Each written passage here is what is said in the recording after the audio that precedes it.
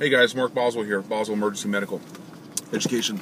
I'm going to spend a few minutes trying to explain the answer to the blood gas problem I gave you yesterday or the day before, where the person overdosed on the Tums. So the scenario given was a person had overdosed on this bottle of Tums, and what's the ingredient in Tums that we're going to worry about as far as our metabolic condition? It's going to be the calcium carbonate that's in there. Calcium carbonate acts like a bicarb analog, and it's going to have the same effect as taking too much bicarb. So what condition would you suspect from a Tums overdose? We should expect a metabolic alkalosis to be at least the predominant or the underlying disorder in this patient. So that's what we'll be looking for in these answers. So we're looking for a metabolic alkalosis. Let's look at these answers and try and identify each one. Now, I've already told you, I think, yes I did, I told you that letter A was the correct answer. So let's skip that one for just a minute, and let's look at the other three and go ahead and give them names. Let's just work through them as we do in the class. Let's start with the pH for letter B, 7.53. That is an alkaline pH. It's above the normal range of 7.35 to 4.5. Let's look at the CO2. The CO2 is 25. That is too low. That is correct. The normal range being 7.35 to 4.5, so 7.25. My CO2 is low. I've lost some of my CO2. My CO2 is making me be alkalotic in this case. My bicarb of 20 is too low also. My normal range for my bicarb is 22 to 26. So looking specifically just at the bicarb, if I take away or I reduce some of the bicarb content, that leaves me more alkaline. So in this case, for letter B, this condition is actually primarily a respiratory alkalosis with the bicarb is trying to compensate. But in this case, it's not completely compensated because the pH is still abnormal. So the name for letter B would be a partially compensated respiratory alkalosis. Okay, everybody get that? So the patient's hyperventilating, possibly, and their metabolic system is trying to kick in to compensate, but it's not compensated yet. So the underlying problem here is respiratory. This would not be the answer for our Tums overdose. Let's look at letter C. pH is 7.49. This also is too high, so this is alkaline. The CO2 of 30, normal range of 35 to 45, so this is low also. So in this case, with the CO2 being low, it is going to cause an alkaline influence, and it's going to be causing the pH to go up. So the underlying problem here is a respiratory problem also, a respiratory alkalosis. Let's look at the CO2 of the bicarb of 22.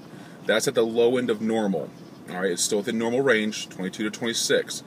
So in this case, letter C is an uncompensated respiratory alkalosis. Okay, the patient's again maybe hyperventilating for whatever reason, and the kidneys and the metabolic component is starting to compensate, but is not started to compensate yet. It's still within the normal range. So letter C is uncompensated respiratory alkalosis. So right now, B and C are wrong answers. Remember, we're looking for a metabolic alkalosis, and B and C are both respiratory alkalosis in origin. Let's look at letter D, 7.57. Okay, that's alkaline. It is elevated above the normal range. Let's look at the CO2. CO2 of 25. Again, this is low. The CO2, which is an acid, has been lost, leading us to a more alkaline type state. Let's look at the bicarb now. Bicarb of 28. That is too high. All right, when bicarb's too high, that also leads you towards alkaline. So I need to ask myself, can I identify between the CO2 and the bicarb which is causing my pH to be alkaline? I can't, because there's no way to tell from the information given.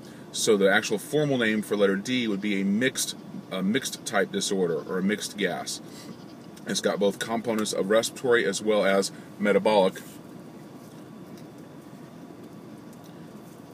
Let me get the light back on here.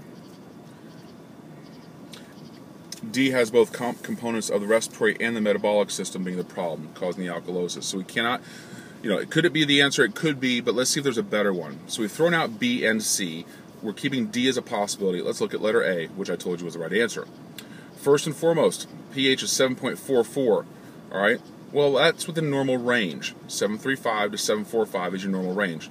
However, as I've told you in the lectures and as I tell you in class, anytime you have a normal pH, you need to make that second decision of which side is the pH on. Is it on the acid side or the alkaline side? And to do that, we draw the line down the middle of the pH at 7.40. If it's below 7.40, we say it's on the acid side. If it's above 7.40, we say it's on the alkaline side. So for the pH, for letter A, we would actually say it's within normal limits, but it's on the alkaline side of things. That's 7.44, so it's on the high side of normal. All right, let's look at the CO2. 52. I've got too much CO2 on board. CO2 is an acid. With too much acid in my body, that's going to make my pH acid. Is the CO2 causing the pH to be on the acid side? No, it's not. So my respiratory parameter here is not the cause, or my respiratory system is not the cause of the problem. Look at the bicarb, 28. That is too high. That's above normal range for bicarb. When bicarb goes up, it makes the pH become alkaline also. So the bicarb in this case does answer why my pH is elevated on the alkaline side of things.